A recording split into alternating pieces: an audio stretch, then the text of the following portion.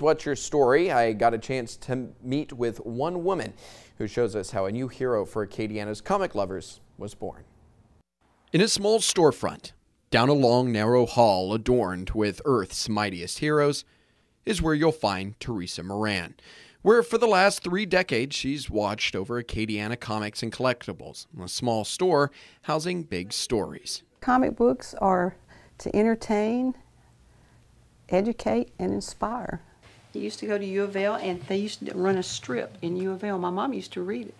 And when I told her at 68, Teresa doesn't meet the stereotype of a guardian of such sacred texts as Star Wars or Wonder Woman, but like many heroes, Teresa was brought here by fate.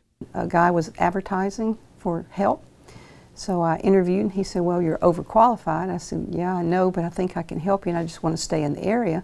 The economic downturn in the 80s had left jobs scarce, so leaving a job selling homes for a builder, Teresa started working at the small comic store.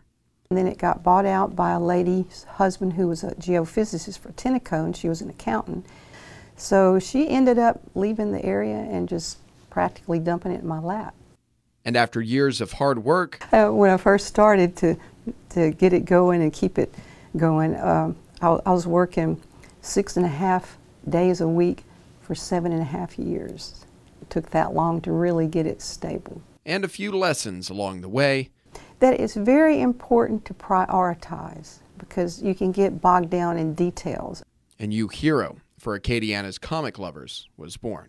One day I had a little boy, and I started to say hello, and before I could say hello, he said, he looked at that little boy and he says, "I'm bringing you here like my dad brought me when I was little." For 26 of those years, Teresa's husband helped her with the store, before sadly passing.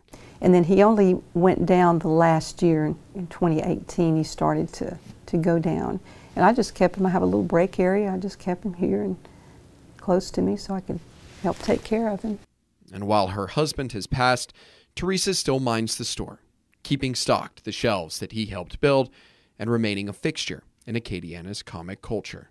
They're like my family. I wasn't fortunate enough to be able to have children because of various reasons through the years, health issues and so forth and so on, and this and that. And so I've seen at least 3, maybe 4 generations are starting to come along now. Now, even keeping a little time to herself and getting to enjoy her time. I came out of the womb dancing.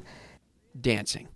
Every chance she gets. We'll dance at the drop of a hat in a grocery store, on the street, anywhere we go. We give him a little demo. He spins me real fast, and we go to all the local bands and big band and Downtown Live and all that. We constantly dance. In Lafayette, I'm Daniel Phillips, KATC TV3.